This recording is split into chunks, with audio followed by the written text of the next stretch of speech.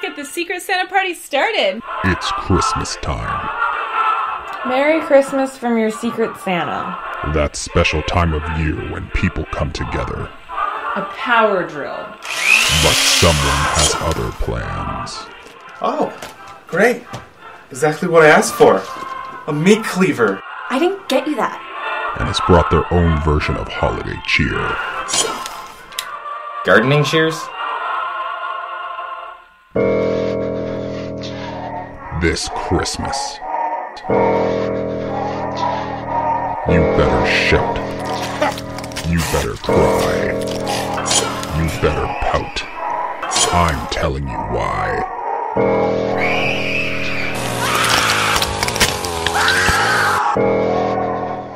Secret Santa has come to town. Hello, and welcome to a special holiday edition of Sean Kelly on Movies podcast.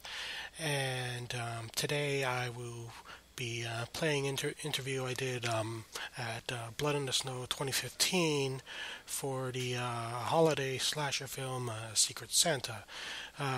This film is getting a DVD release this week, so you can listen to the interview and then get the movie, but the interview does have spoilers for the film, so it'll probably be best to watch the movie first and then listen to the interview. I hope you enjoy my interview for Secret Santa. So, where did the idea for Secret Santa come from?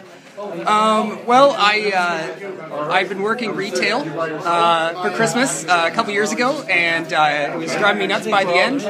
So I had a morbid thought, and right after I finished my Christmas season work schedule, I pounded it out.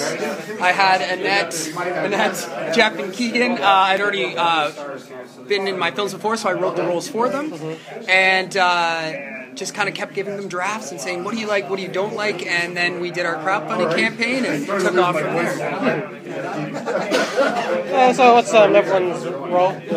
I'm Brent Baird. I played the role of Brian in the film. I'm Jeff Almond. I play Dwayne. I'm Maya. I'm production manager. I'm Annette, and I played Nicole/Nikki. And my name's Keegan, and I played Carissa. And I'm Mikey McMurrin, and I'm director-writer. So the film kind of plays around with some of the tropes of slasher films, it's like such as the final girl being a webcam model. Yes. So what made you kind of bend the rules like this? I don't know exactly what it was. It's just I wrote the roles for the actors, and instead of doing an outline, I just started writing, and so it could have been anyone who survived. Really, at the beginning of the script, I don't know who was going to live and who was going to die, and just the jokes that play on later, it just kind of all came together. But it is interesting that Annette is the final girl, and she is kind of the naughtiest of the movie. It's just really by chance, actually, and maybe you can comment a little more on that too. Naughty Nikki. I think it played out well because my character was kind of foreshadowed a few things. I think like little bits maybe. I don't know if everybody can see it, but I did. I feel like because my character had such a weird arc that it made sense for me to be the final girl. Well, it's kind of like it's interesting that it's like it's kind of like the film is kind of like setting up Olivia to be the protagonist, and then she's pretty much the first of the group to die. Yeah, she or the second of the group because of the one in the opening scene. It was interesting. I wanted to write a script where you wouldn't necessarily know who was going to live and who was going to die, and try to surprise people, or just really try to. And that's why I wrote it without an outline. Is that I was like, well, I feel like this is the point where Olivia should die. This would be kind of unexpected as I'm writing it, and so that's kind of how it went. I hope it throws people off. I mean, we'll find out tonight at the screenings with the feedback. She receives a snow globe, and then next scene she's dead. Yes. So at least she got that snow globe. Yeah. She got her present first. She had a little pleasantry before she got me. But yeah, that's what I try to do, is to make it a little more unpredictable for everyone, you know. So it's not the typical people dying first. Yeah. So, because typically it would be her would probably be the first to go. Yeah. But in this case, I wanted to switch everything around. Yeah.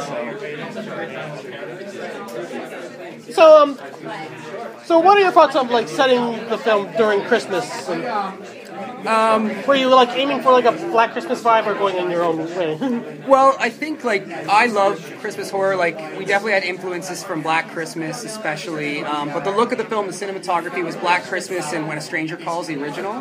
And then I try to put my own just original writing and twist onto it. And these guys, the actors, especially these three, had a lot of input when it came to lines and writing. And I don't know if you guys can go into that a little bit, because I would give you drafts of the script. Now, this was also back a while ago. That's a throwback. Brent?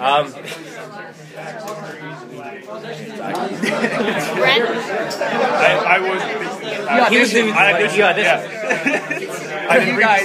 guys. He didn't read the script the day of. When I got the script, I was just like, yes. Carissa's so fun. She's a fun character to play, and it took me out of my comfort zone, that's for sure. And so I don't know, I thought it was going to be a good time. A lot of it was we're going to improv some of this with my character. We're just going to have to bang some stuff out at that moment, because I don't know what the hell I'm going to do for this. Your choice of words was perfect there. Bang. Bang. Bang. So, who did the gore effects for the film, which are kind of neat about that? Yeah, a very talented guy. Carlos Enriquez did the effects. He's from the Butcher Shop. Yeah. He couldn't be here today, unfortunately. He's in Chile right now. But he did an amazing job. I've said before, I recommend him to anyone who wants to make a film with excellent effects. He's the most easygoing guy. He's professional. He gets everything done quick, and it looks great. He's just so patient and understanding, you know? It takes so long, the amount of time putting on all the makeup, he's just patient and professional. And there'd be times you have to wait around, and yeah, he was great. The effects look awesome. So, would you describe Secret Santa as either a homage or spoof of slasher films, or is it both? I guess I would call it a homage, a parody and a homage, because there are points where it does kind of mock the slasher film, especially near the end. Definitely near the end. But at the same time, I love them so much that it is an homage, because that's what I grew up on. That's what I love. Well, there's one scene in particular is Carissa's death in the film. The killer has the hairdryer and he throws it and then misses the bathtub. Yes. So he just picks up the dryer and bashes her. Yes, he does. That's my favorite death. Yeah. It's my favorite too. Yeah, it's there's definitely, we wanted to keep the humor in there. And do you know what? It just comes down to the story. I just really wanted to create a fun, good story, and then everything just kind of worked out. Just want to have people have a good time. Have a good time. This is for laughs. Yeah. Okay. Right? All right. I'm done. Thanks, man. Thank you so much, man. See you again. Nice to meet you. And that was my interview with the cast and crew of Secret Santa. As you are listening to this, the film should be now released on DVD. I'll make sure to have the Amazon link in the show notes. And this is my final podcast episode for the year, and I'll be back in the new year with both interviews, and I'm going to try some other things. And I wish you a Merry Christmas, Happy New Year, Happy Hanukkah, all of that stuff, and good night.